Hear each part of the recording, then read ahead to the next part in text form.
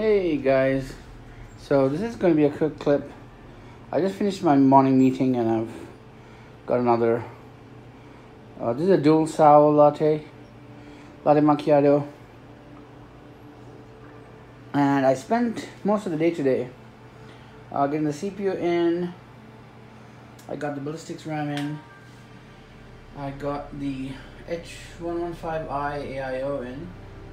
I think that in was the most painful, really. The wiring job was pretty, still pretty temporary. I haven't finalized it like my other builds, because normally I would put zip ties and clean things up. A lot of dust in this case, which is something surprising. What I really like about this Rampage 6, look at this part. This is so cool. Really cool. The traces in underneath the plastic and the little OLED.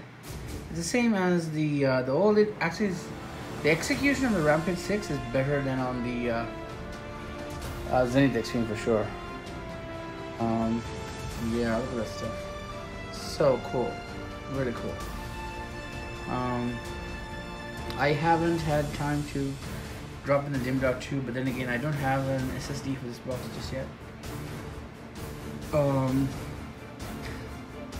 And then I had to dig out the H115i box to get the different screws, because I had this on a what was it,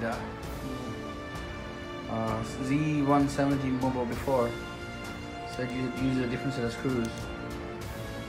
But yeah, getting it installed, set up.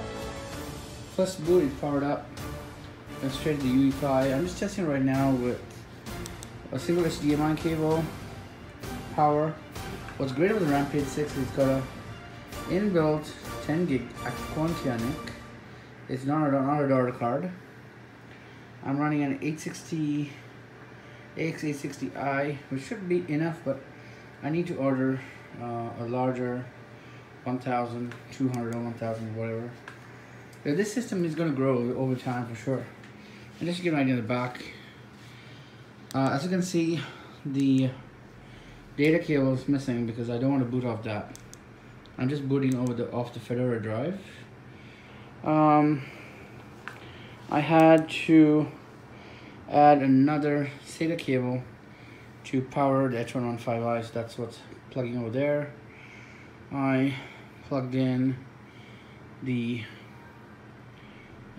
fans. I need to clean that up with zip ties, and yep, giving it power, Ethernet,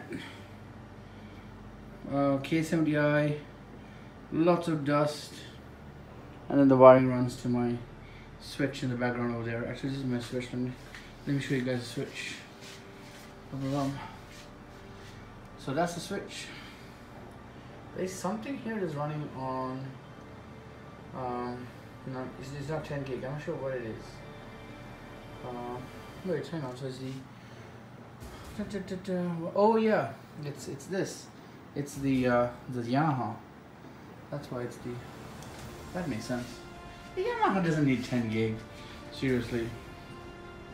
That's off. But I need to replace the fan there, which is dead from the mining. The heat from the mining has killed the fan. This is the FreeNAS box, and you can see it's still running. There really isn't much activity in terms of lights. There's one glowy thing at the bottom there. Look, hang on, let me try to see it from the bottom. It's kind of hard to see if it's. Let's see if this thing right back here. Wow, there's like no indication anymore. Well, there you go. The little glowy thing, reflection. Yeah, it's hidden right behind the stack of hard drives. So it's really hard to say if this thing's on or off. But I just hit a button, and as you can see, my table's all a mess. You guys know about the mess, right? I've been telling you about the mess all this time. So once this is built and I move this out, I can clean up the part box for this build. I have one plastic box for every build essentially. I can then completely clean this out. I need to get the Synology out of here, get one drive out of those 3 drives, replace a failing drive in the FreeNAS box. Yeah, and this needs to go somewhere over there, and I'm going to virtualize pfSense inside it, and that box is going to go out of here. I'm going to give that to Ishan. It's a 670-100K, and yeah, I need to virtualize pfSense basically. So yeah, so this is running. I'm glad it's running. I don't have to do any more RMAs and stuff.